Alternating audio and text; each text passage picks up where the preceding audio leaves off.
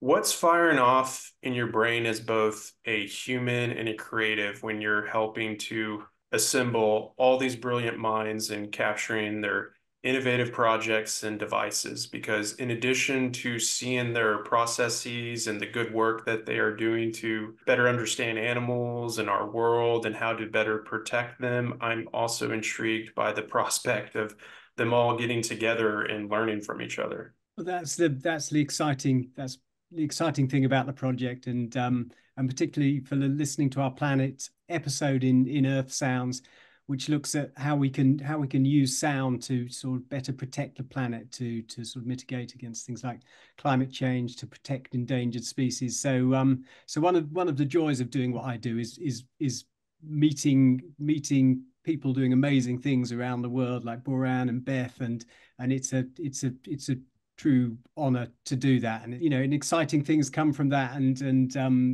it's sort of always a sort of creative project. But so as filmmakers, we're thinking, how can we best tell this story and sort of capture the essence of the story. But my background's actually as a sort of radio journalist, so I've always come from a world of sound, and sound's always been incredibly important to me in terms of storytelling. So Earth Sounds was like the dream project. Basically, it was a chance to do to tell natural history stories through sound in a way that I don't think's been done before. And the exciting thing about listening to our planet episode is to delve into the ways that sound's being used to sort of better protect the planet, and to work with people like Bourhan at Rainforest Connection, and Beth with Wave Glider, to just look at the incredibly creative ways we're using sound to better the planet. Dr. Goodwin and Mr. Yassin, what have you learned from each other's work, and what aspects of this series have you personally most gravitated to that maybe has put something into perspective that you quite hadn't before? Yeah, so watching the episode, listening to planets, there were several different acoustics. Being involved in acoustics myself for the last 15 years, I'm actually a marine biologist, not necessarily an acoustician, but I've learned a lot about acoustics, and I've also learned a lot about the new technology that's being used in ways to preserve the planet, to listen to intricate sounds like they're doing in Costa Rica, to not only help detect what species are there, but also, in essence, to be able to tell when some illegal forestry is going on. And I think that's really, really amazing. Same thing with some of the other episodes with the walrus and with the birds in the spring, and just being able to tell when a forest is going silent or potentially getting so dry that the birds have left that it becomes a potential fire hazard. Dry forest. With our wave glider and our sounds that we've done, just being able, the ocean is still such an unexplored area, to be able to acoustically run around and get in areas that ships typically. The reason we went to the area that we went in the middle of the winter is none of the other vessels, the NOAA ships, all these other vessels don't tend to go in that area because the weather's too rough. But you can send a wave glider through hurricanes and it's no problem. So that was pretty cool. We also went through Papahanaumokuakea Marine National Monument into areas that NOAA ships didn't want to get in that close because of shallowness, and they're a big ship. So just the innovations of our technology being able to push science and ask questions further. Yeah, I mean, I think for me, we spend a lot of time at Rainforest Connection, sort of talking to people about sound, right? Sometimes it's difficult to showcase the power of sound and how important it is for biodiversity monitoring, but for conservation in general. Right. And especially in a lot of situations where sound often yields to a very large data set, lots of data that makes it pretty daunting for scientists, for researchers, even for conservation organizations to really go into it and try to make the best use of it. And I think one of the really cool things about Earthsounds is that they managed to create 10 episodes that were about sound, which is amazing. Seeing all these different applications around the world, seeing all these clever ways that sound is being used, I think that was the highlight. And it's a way for us, organizations that have been using acoustics for a long time, to be able to kind of showcase that work and highlight the importance of sound in conservation. I think that was one of the key highlights for me across all these different examples. So much of what you all do requires a great deal of patience. As Beth mentioned, it took 5 months for the wave glider to carry out its task, and it likely took years to develop and prep it. And same with the Guardian. I'm sure since gathering the data that you all have, how you approach things and your goals have evolved. Can you speak to how your goals have evolved? Because already I'm thinking, like anybody else that's probably watched this, like the Guardian needs to be in like every forest, and the wave glider needs to be running constantly to inform shipping patterns and things like that. So I'm just genuinely curious. Yeah. I mean, I could answer this first. I think for me, like I've assembled every single one of those Guardians myself. Like that's what I, do, because the part of that process involves me as an engineer to essentially like iterate on it to make it better as I learn about all the things that happen on the ground.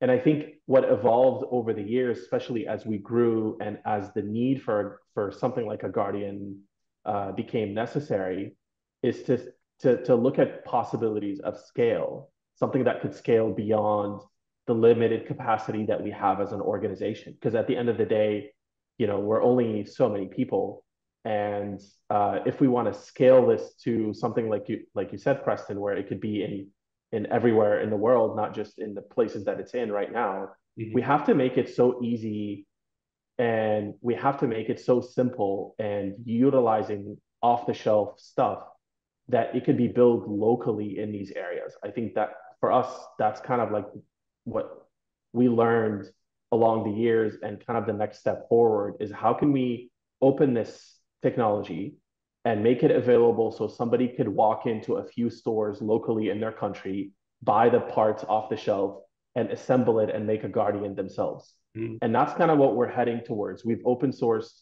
the code. We've certainly on our way to open the hardware, and we'd hope that at some point many people could build their own Guardians and they could deploy them.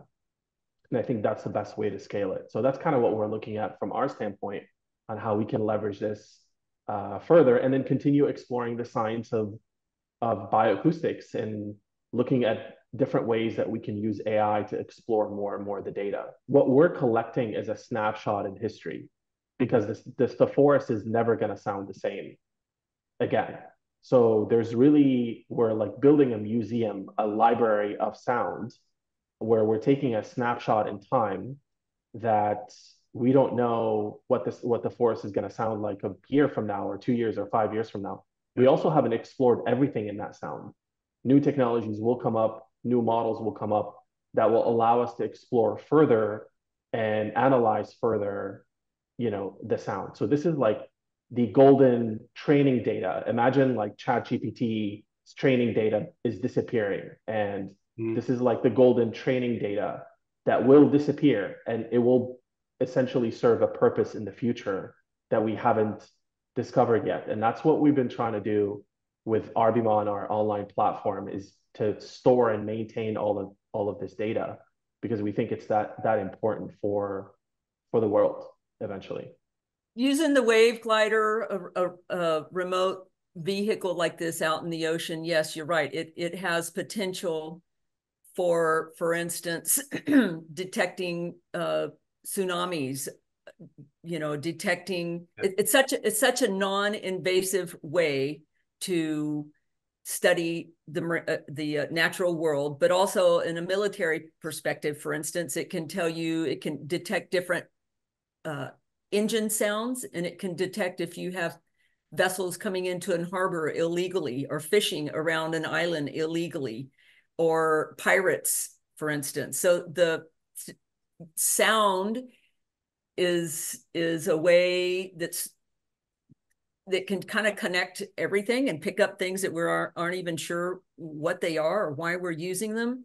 For instance, I think, you hear about the Internet of all things. Mm-hmm.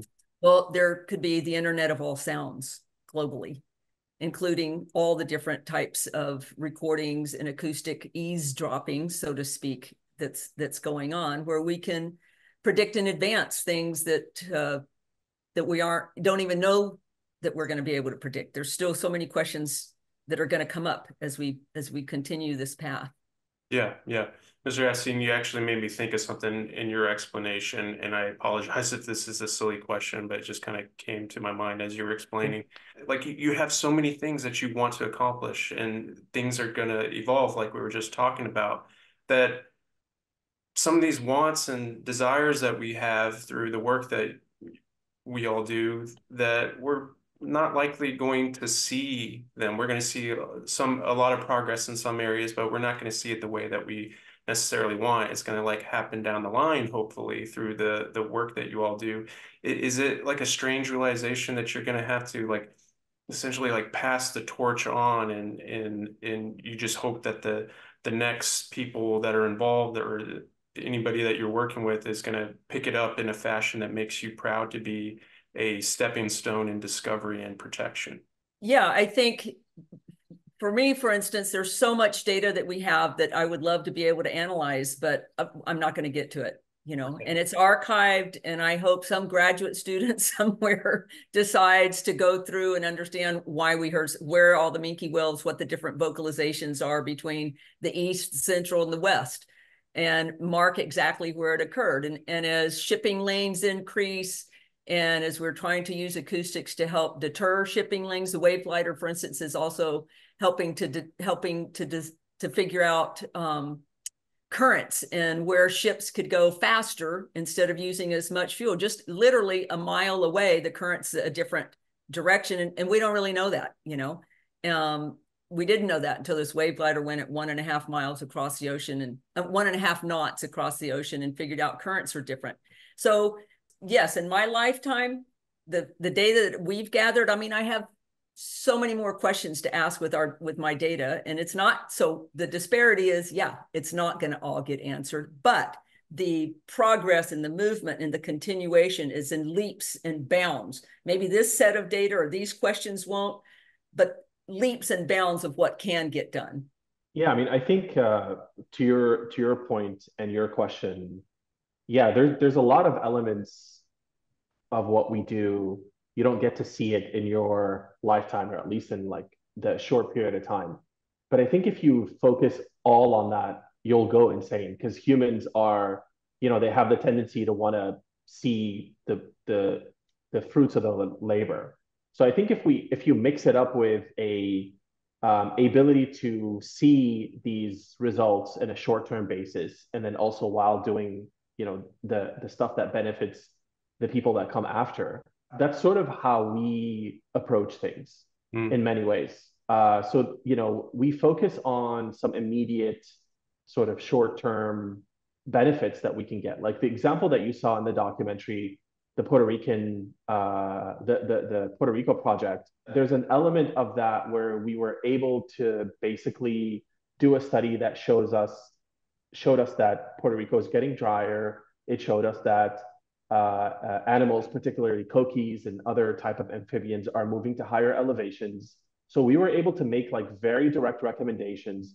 We also remapped protected areas in Puerto Rico from the areas that they had before. So we got this like instant gratification that we were able to make a difference quickly.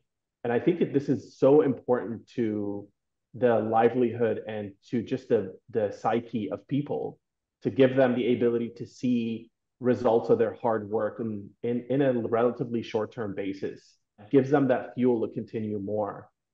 So we do elements of that because I think that is important for just the health of the team in general, while also kind of trying to use this as the combination of it yields to the long-term effects that hopefully we can leave for the future. So we try to play a balance between the two, if that makes sense.